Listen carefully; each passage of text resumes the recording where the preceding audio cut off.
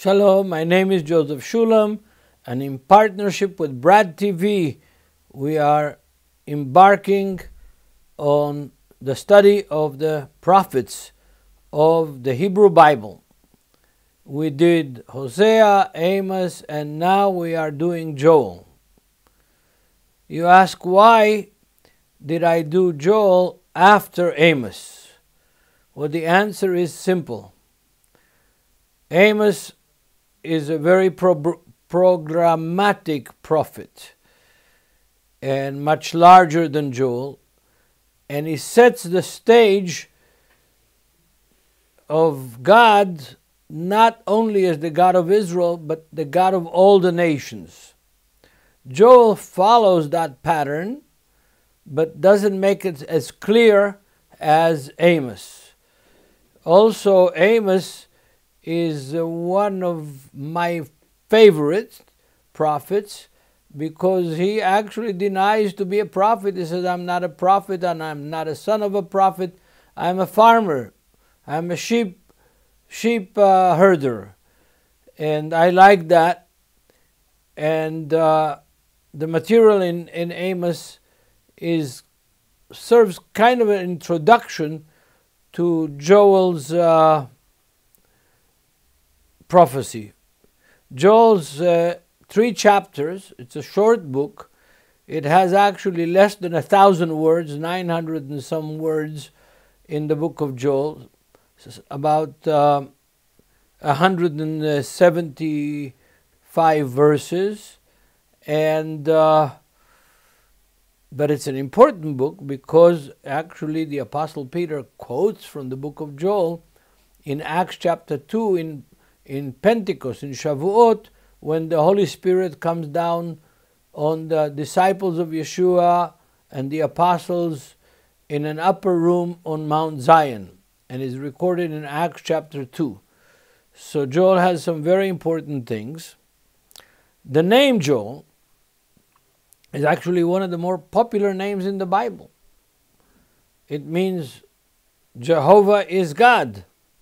Yo is short for Jehovah, acronym for Jehovah, and El means God.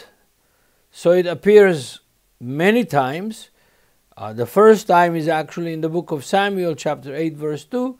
Samuel's son is called Yoel. But the Yoel that wrote the prophecy, the book of the prophecy of Yoel, is not the son of Samuel, is the son of Petuel. And different Yoel, but we have Yoels in the book of Chronicles, and we have Yoels in several times in the book of Chronicles, and in the book of Ezra, and in the book of Nehemiah. It's a name that became popular in the post-exilic, when the Jews returned from the Babylonian exile. It was a popular name, a confirmation that the Lord is God. Joel chapter 1 starts, in my opinion, in the opinion of most Western scholars, starts with a parable. The parable is horrible devastation of the land by locusts. And the locusts here have several different names. It is the opinion of most of the scholars that the names talk about different stages of the development of the bug locust. When he was, younger and mature and more mature, and in the developmental stages of locust, the bug that eats everything that's on its path, everything green that is on its path. Now, Joel starts immediately addressing the leadership. Verse 2 of the book of Joel, chapter 1 of Joel, hear this, you elders, and give ear, all the inhabitants of the land. Has anything like this happened in your days, or even in the days of your fathers? In other words, what is about to happen is a unique event, a unique time in history that things that have not happened before are going to happen and are happening actually as Joel speaks. This parable story of the locust that comes and chews everything on his way, swarms around the land, eats, nothing is left behind it. First of all, this phenomena of locusts attacking in the Middle East is not a new phenomena. It first of all happened, one of the 10 plagues over the Egyptians was the locust plague that devoured the fruit of the land, the wheat, the grain, and everything in Egypt, as one of the 10 plagues that God sent against Pharaoh and Egypt, so that we finally, after the 10th plague, released the children of Israel, Moses and Aaron, and sent them on their way to the land of Canaan. But even in my own days, we have seen locust plagues attack this land. It happens every few years.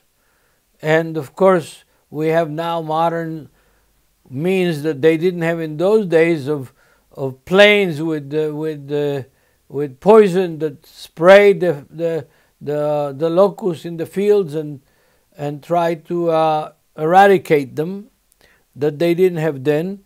But as Joel describes it, the locust is eating everything. It's crawling everywhere. Nothing is left after the locust visits a field. Yeah. But already in chapter 1, verse 6, we understand that the locust is really a parable. Actually, it's something that does happen in the land, but in the way that Joel uses it, it's a parable, because in verse 6 he tells us what he means. For a nation has come up against my land, strong and without number. His teeth are the teeth of lion, and he has the fangs of a fierce lion. He has laid waste my vine and ruined my fig tree. He has stripped it bare and thrown it away. Now notice here that Joel uses two trees as symbols or representing Israel. The fig tree and the vine, the vineyard. And we have that in several of the prophets.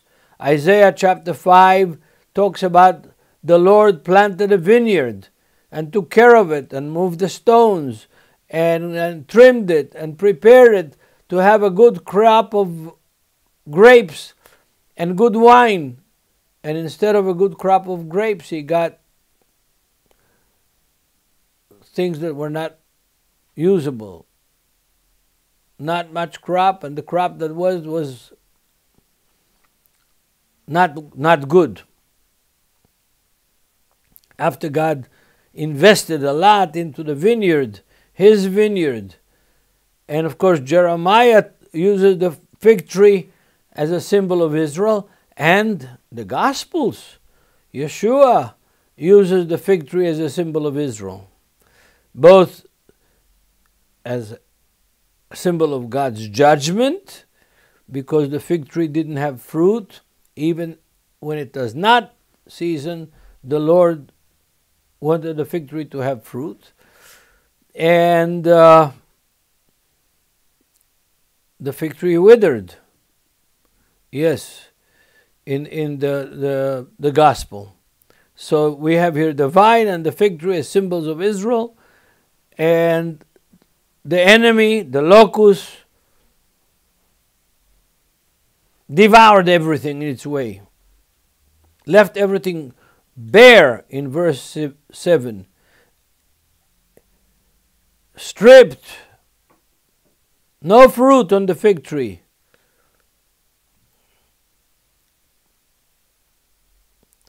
Its branches are made white. They're rotted.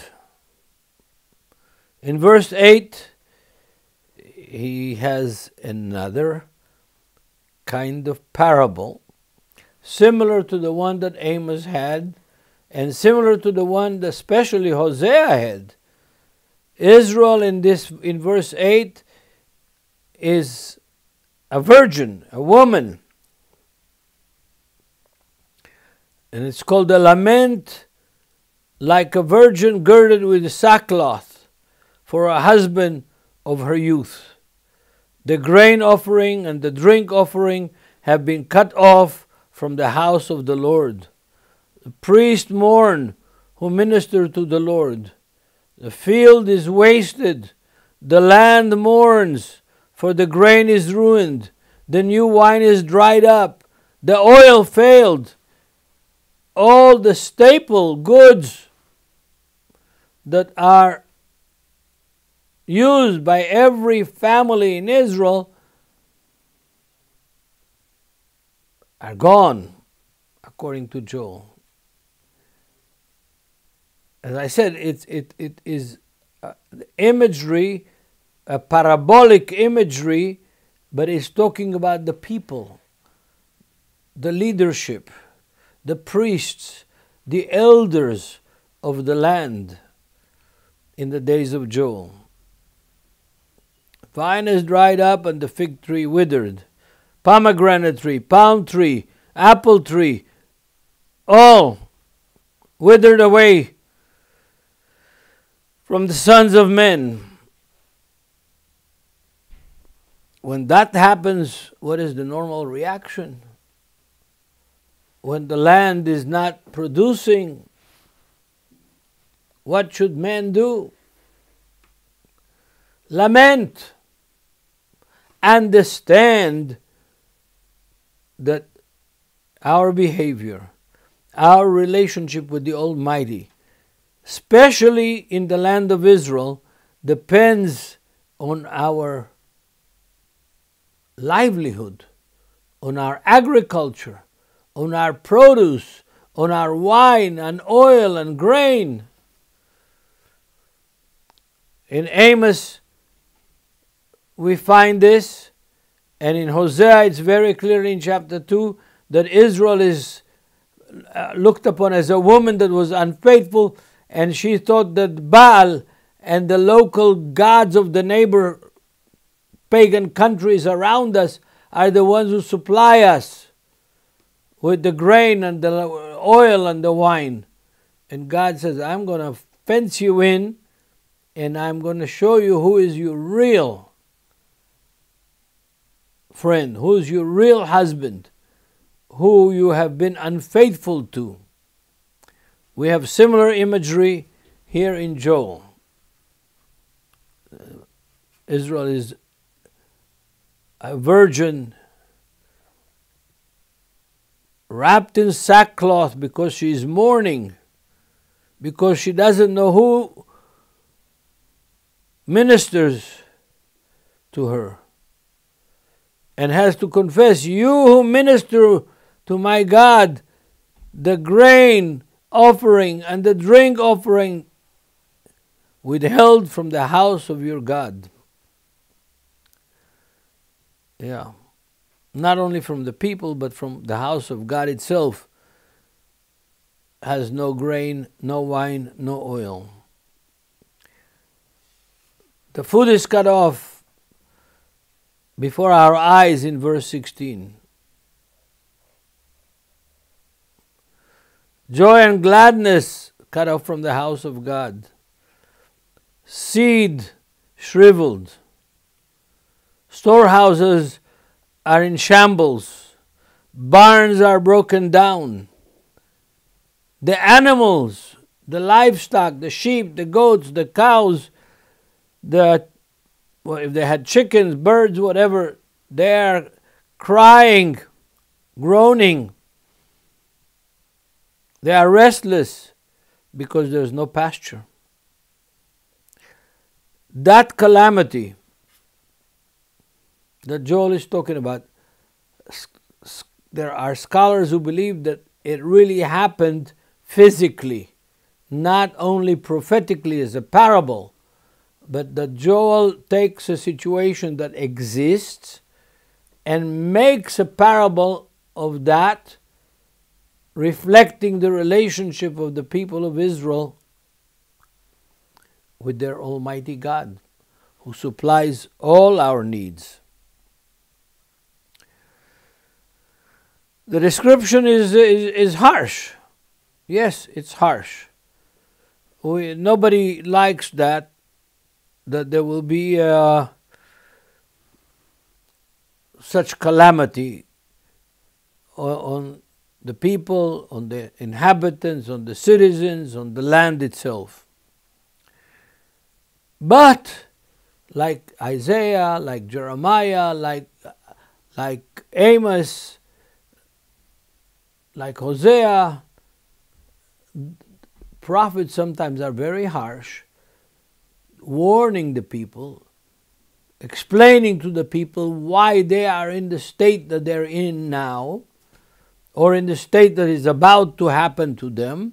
I believe that in Joel's case, the state of this devastation of the land was actually happening as he speaks, as he writes his letter. It's real to him, it's real to the people, they're experiencing it.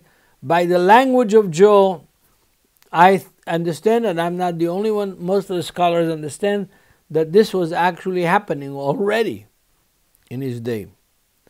But then comes the salami inside the sandwich. Oh, okay, we're vegetarian, then maybe the cheese. If you are more than vegetarian, a vegan, maybe the cucumber inside between the two pieces of bread, the sandwich. And he announces, blow the trumpet in Zion and sound the alarm in my holy mountain. Let all the inhabitants of the land tremble, for the day of the Lord is coming, for it is at hand.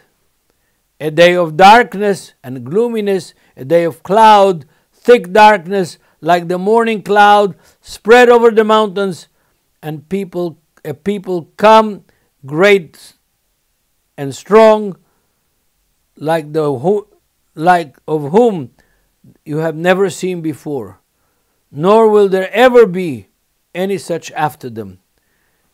Even for many successive generations, fire devours before them. Behind them flames are burning.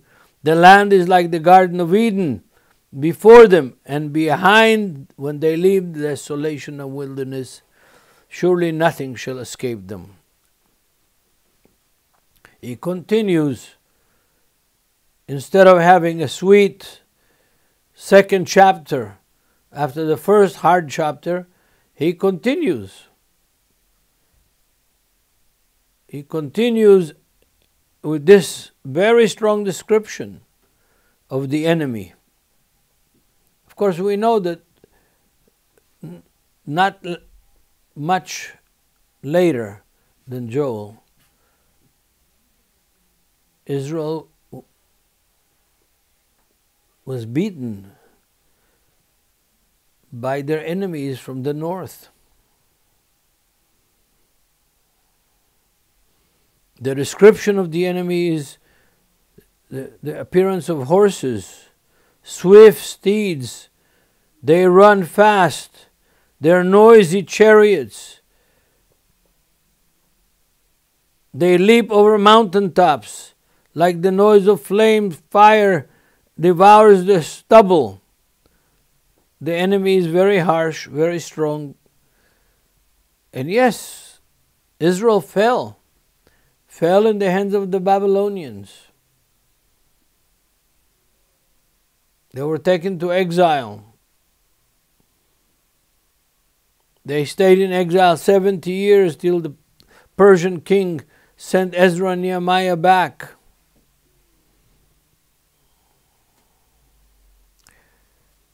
So Joel is a prophet that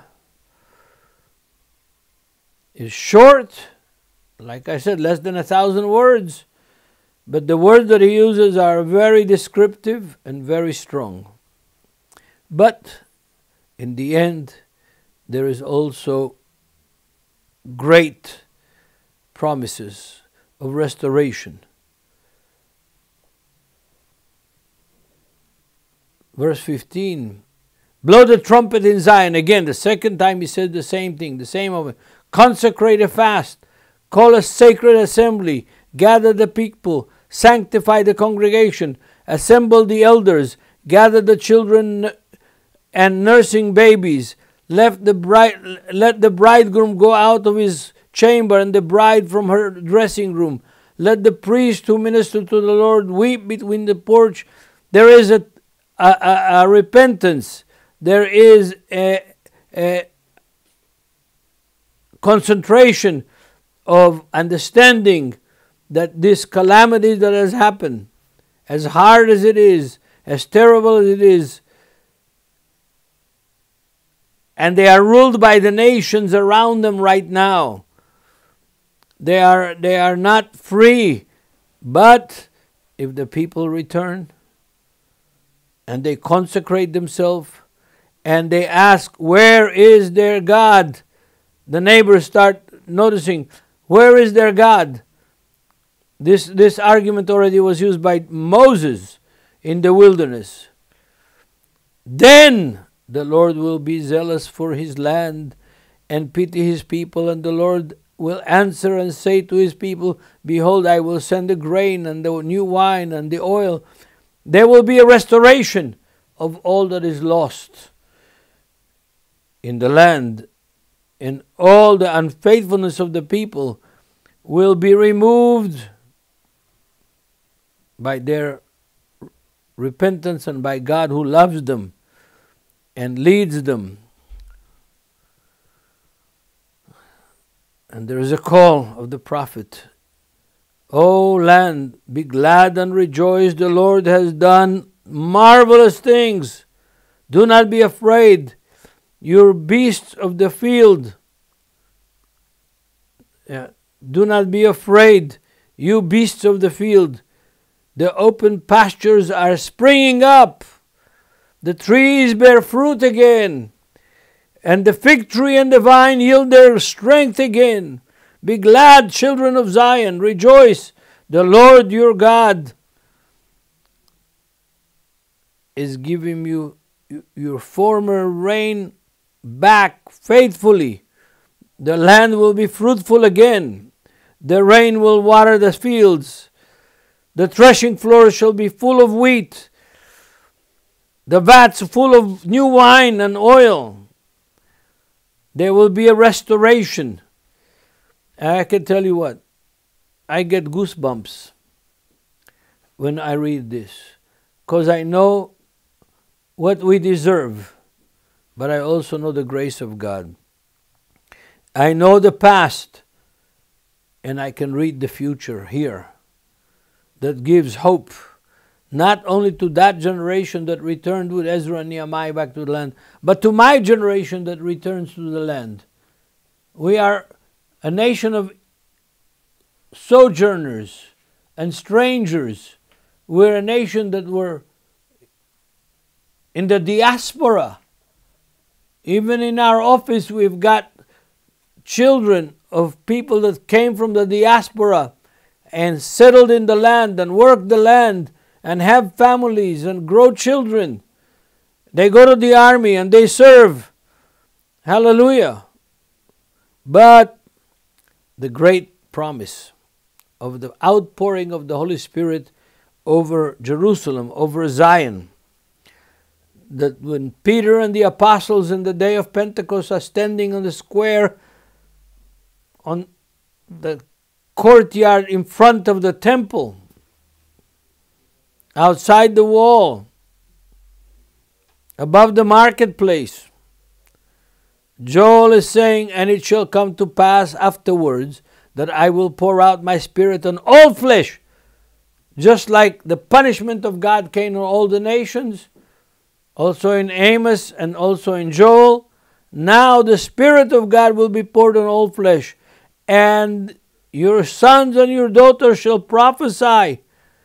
The old men shall dream dreams, the young men shall see visions, and all my men servants and all my maid servants, I will pour my spirit in those days, and I will show wonders in the heavens and in the earth, blood and fire and pillars of smoke. The sun shall be turned into darkness, and the moon into blood, before the coming of the great and awesome day of the Lord. And it shall come to pass, whoever calls on the name of the Lord shall be saved.